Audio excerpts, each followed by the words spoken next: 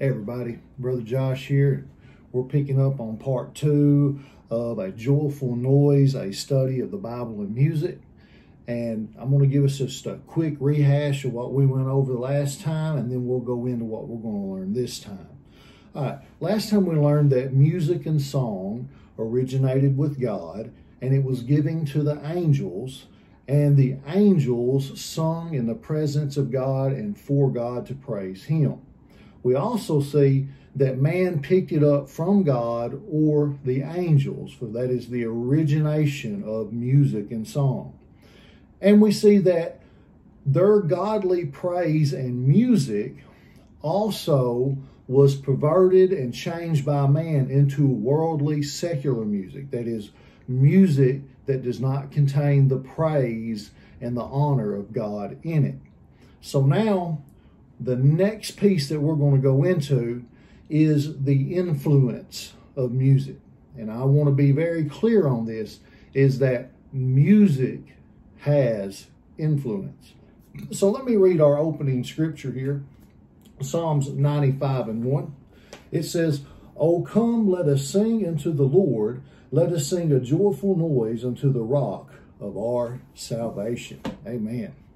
Now, influence means this, literally a flowing into or on. That's what influence means.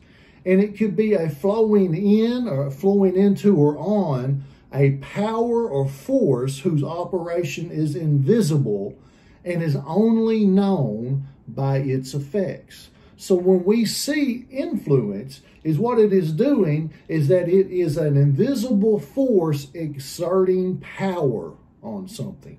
This is influence. Now, Jesus gave us a good example of this in John 3:8, and I'm going to read it to you in the ESV.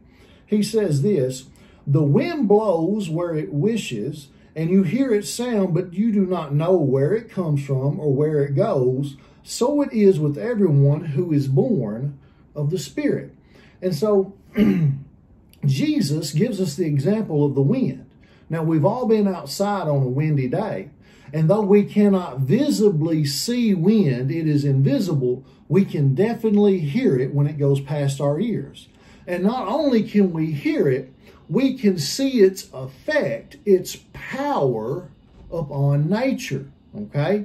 And that power is so strong, wind, is that it can topple houses and it can destroy buildings. It can be that strong. And it is the wind's influence that does these things. Now, so you don't have to see it, but you can see its effects. Now, just like wind has influence, so does music and song. And this influence can be good or this influence can be bad. Music is comprised of lyrics and melody. Melody is musical sounds. That's what it's comprised of. The lyrics provide the idea or thought the song is conveying. The melody produces the emotional response. And let me tell you something, is music has the influence of emotion. Let's look here.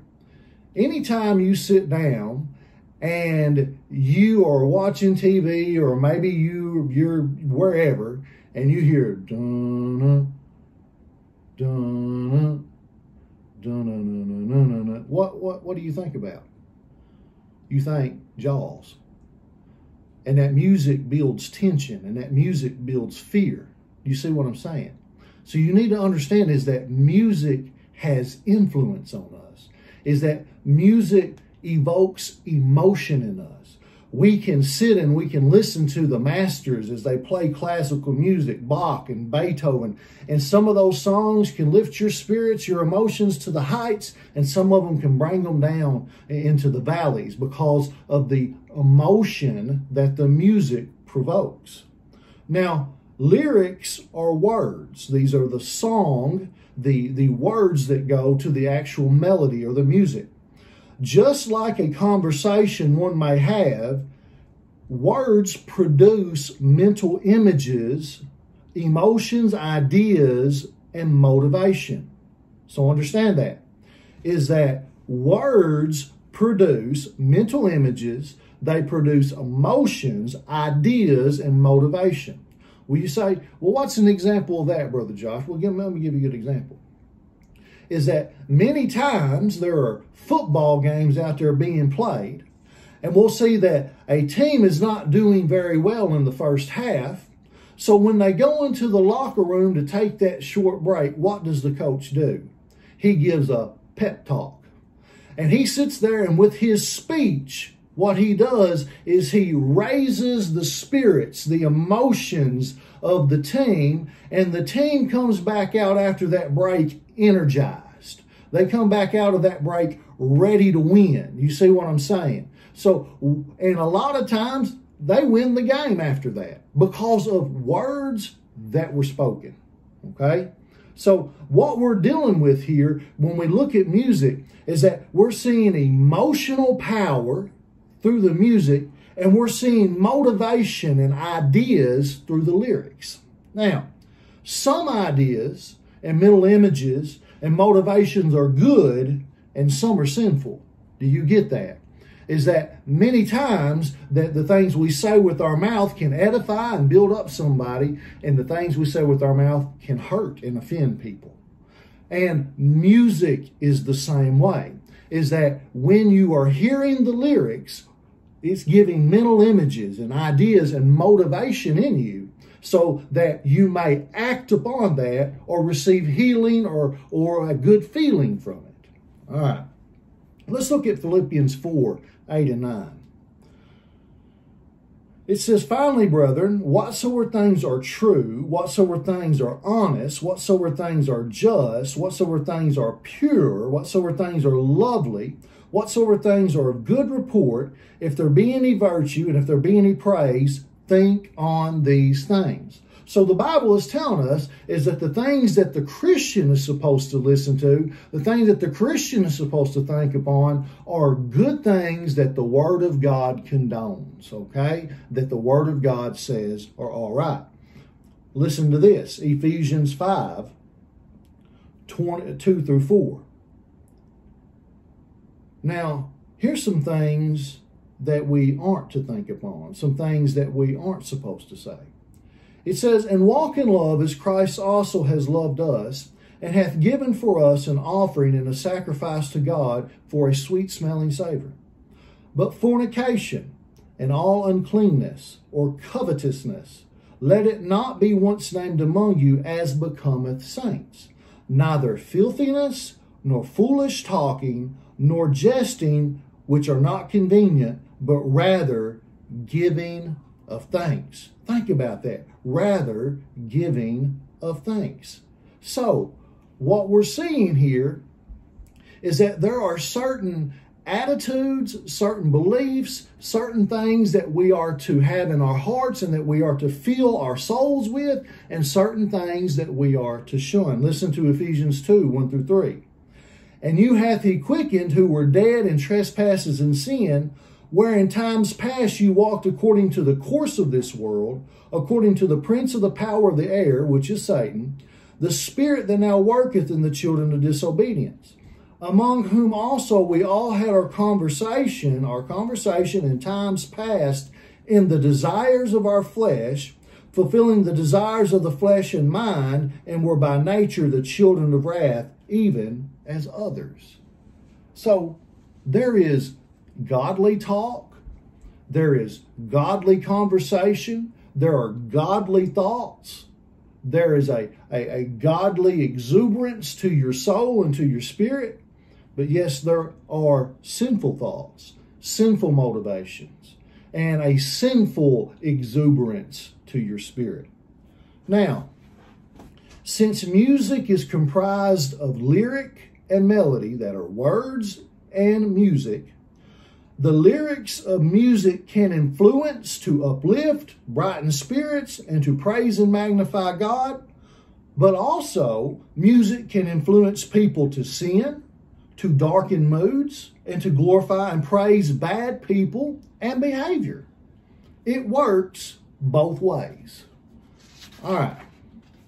So You say, well, okay, well, Brother Joe, I hear you. I don't know that I'm necessarily tracking with you here, but you're saying that music influences people to do good and that music can influence people to do bad. I'm so strong in my spirit. I'm just so mature that has no effect on me. I beg to differ. And I'm going to show you here a little bit later where it does have an effect on you. But before we go there, I want to give you some examples of music influencing people. All right? Now, people who are into music, they take on the persona of their favorite singer or band. Now, these are people, they are, they're into music, And so, let me use an example here. Back in the 70s, there was a band called the Grateful Dead, okay? And the Grateful Dead had followers that were called Deadheads. You got that? Deadheads. And what they would do is that they would get together and they would dress alike and they would have the same ideas, they would have the same motivations, and they would follow this band from state to state to state, fellowshipping with one another in the spirit of the band. Because the band was playing music they liked, the music motivated them, the music moved them, and that's what they enjoyed. Now, the culture of the Grateful Dead was this: LSD, tie-dye shirts, bus travel to concerts, and heathenistic behavior. And all of this influenced the people who followed that man. So think about that. Let me read you a little something. I did a little research on this, and I'm sure you're familiar with their logo right there. That's the Deadhead logo. But listen to what this man here says. He wrote an article, and it says, some Deadheads use the term X Factor to describe the intangible element that elevates mere performance into something higher. Publicist and Jerry Garcia biographer Blair Jackson stated that shows were the sacrament, rich and full of blissful, transcendent musical moments that moved the body and enriched the soul. Do you see that? He's saying this is not necessarily a Christian here. This is a publicist and a speaker for Jerry Garcia, the head of the Grateful Dead, the lead singer. Jackson takes this further, citing drummer Mickey Hart as saying, the Grateful Dead weren't in the music business, they were in the transportation business. Jackson relates this to the Deadhead phenomenon directly by saying, for many Deadheads, the band was a medium that facilitated experiencing other planes of consciousness and tapping into deep spiritual wells that were usually the province of organized religion. So he's saying that this is taking place of religion. They got people high, whether those people were on drugs or not. It was times like these that the band and the audience would become one. The Grateful Dead and the Deadheads were all in the same state of mind. Y'all, I didn't write this. This was written on Wikipedia. If you want to go look it up, you go right ahead. But this is the publicist of that band talking about what the effects of the music were at those concerts. Now, in my day, we had something a little similar, not as fanatical as Deadheads, but there was a band called the Insane Clown Posse, which was ridiculous, a bunch of just nonsense. But there were people who would dress up like these band members. They would put on makeup and they would wear dark clothes and they would go to these concerts and they would call themselves juggalos. You see what I'm saying? So I don't want to hear from people that music doesn't influence, okay? Because music does have an influence. Let's go to 2 Peter 2, 6 through 8, and I'm going to bring this to a close right here. And the next time we get into this, we're going to go more into the positive influence that gospel music or music that lifts up God has on the individual. 2 Peter 2, 6 through 8. Listen to this. And turning the cities of Sodom and Gomorrah into ashes, condemned them with an overthrow, making them an example unto those that after should live ungodly. And delivered just Lot, vexed with the filthy conversation of the wicked. Notice that. Just Lot, he was a just man, but he was vexed with the filthy conversation of the wicked. For that righteous man dwelling among them, in seeing and hearing, vexed his righteous soul from day to day with their unlawful deeds. That word vexed there means oppressed, harassed, or it wore him down by seeing and hearing their sinful deeds and actions. Okay? So, music has influence. Music provokes emotion. Music gives you a motivation. Okay? And so what we see is that music can be used for good.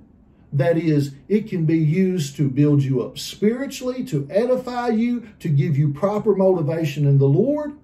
Or music can be used to your detriment.